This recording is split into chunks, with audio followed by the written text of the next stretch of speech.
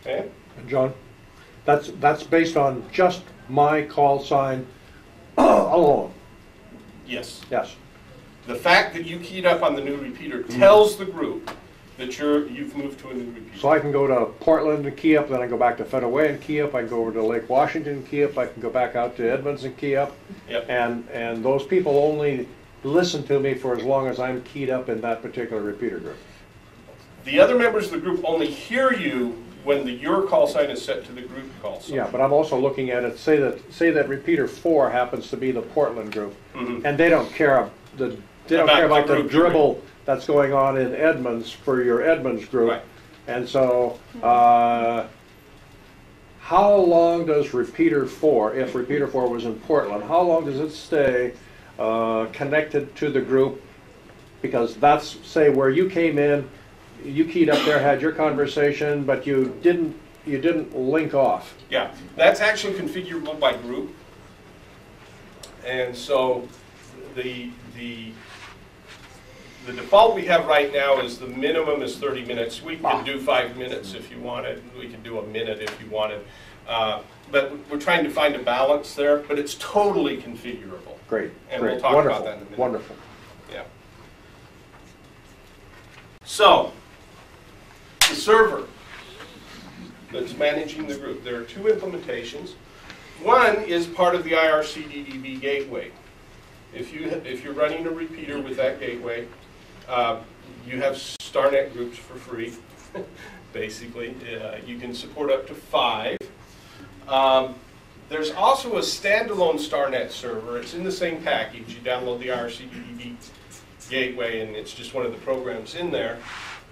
It's designed, if you wanted to say you had a really important group, like the state Aries team, or some other major group, a Skywarn team,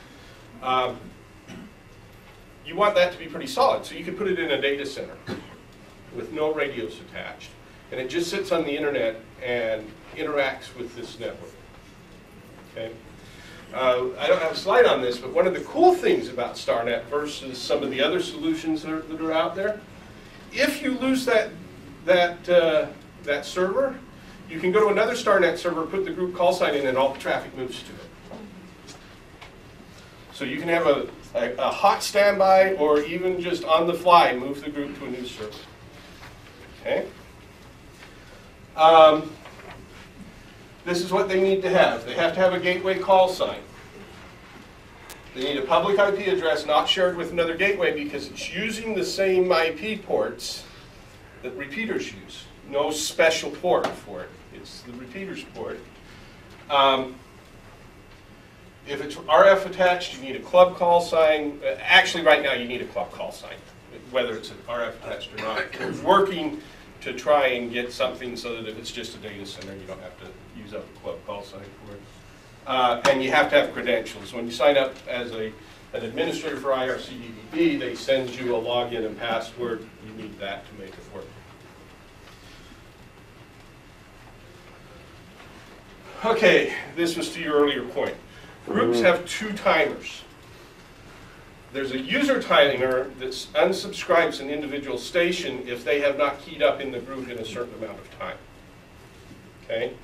There is a group timer which unsubscribes all users if nobody has keyed up in a certain amount of time.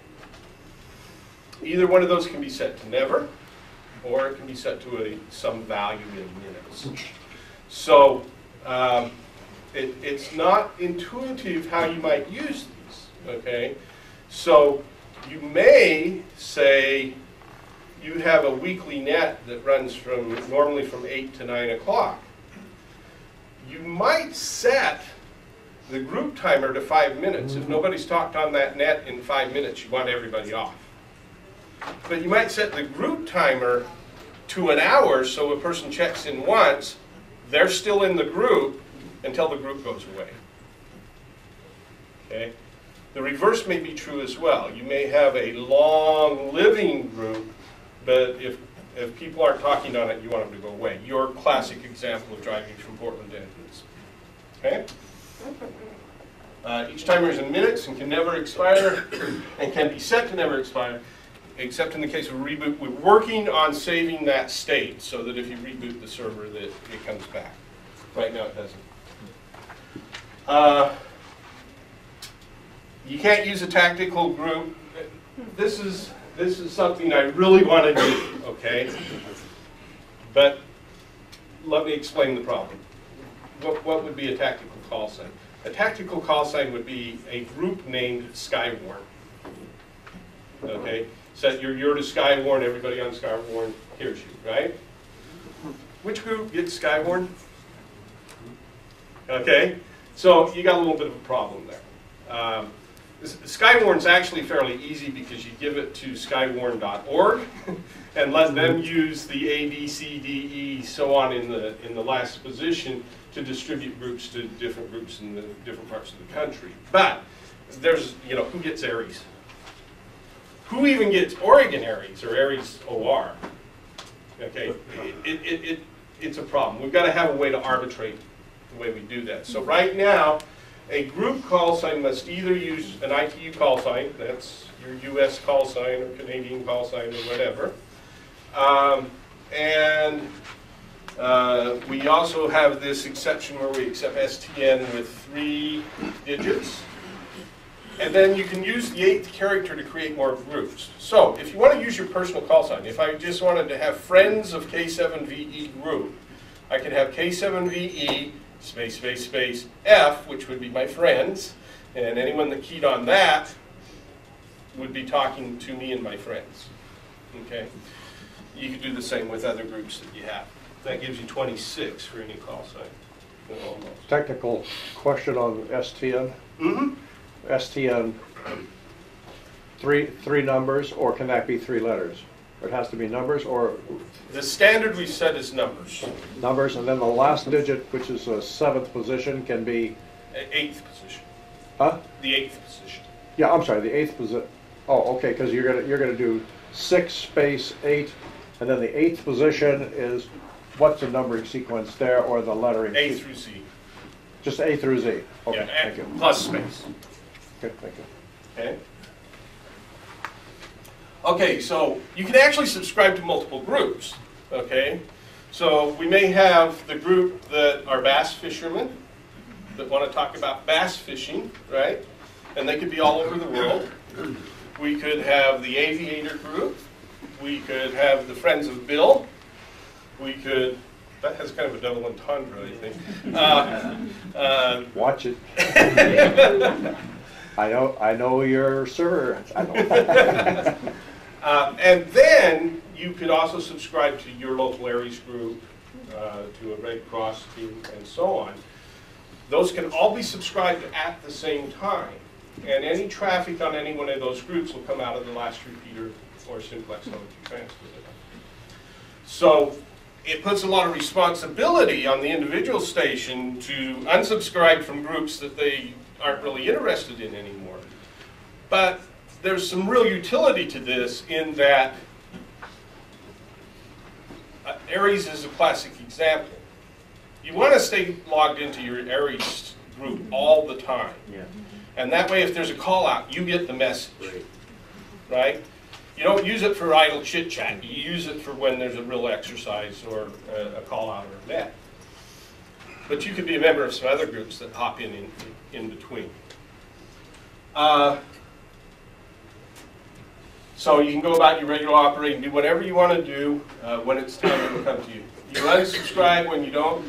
There are a few people that I feel very strongly about this, so let me express my position first. I'm an old IT guy. You know, the gray matter's leaching out of my brain into my hair because I've been doing it so long. I don't believe you use addresses for commands. Okay, and the your and the my are addresses, they're not commands. But some people have gotten so used to the linking system using addresses for commands, we do allow you to assign a second call sign to do the logout function as well. I fought it, but there was just... Well, the real problem is there's a group in Germany that have converted a bunch of radios to do D-star modulation. they don't have a TX message. They never implemented it in their firmware. So you can log off either way or allow it to time out. As I mentioned, MCOM, you could be logged into all 4 of these groups. As you want to talk to each group in succession, you just change the your call sign. If you learn how to use your radio correctly, and Bill can show you something that he's done with some other things, you can actually send out memories and just flip to that memory and talk to that group. Okay? So John, what if I've got the one ham who subscribes to every group? There are guys like that. Yep. And we're in an emergency situation and he goes and keys up. Are we now going to get every group in the planet over that repeater until the timeout happens? Actually, there's some stream management there, but we've got some work to do in the area of preventing some of those things. One of the things that we want to develop is an application that a gateway administrator could tell a group, we're in a net, we're in an exercise, don't send anything to our repeater. But since this is decentralized, there's no central authority for it, you would have to you'd have to do that to each group that was coming into your gateway. There's pluses and minuses to everything. That's one of the minuses. And then change your group to CQ when you're not talking to the group. So let's say I'm talking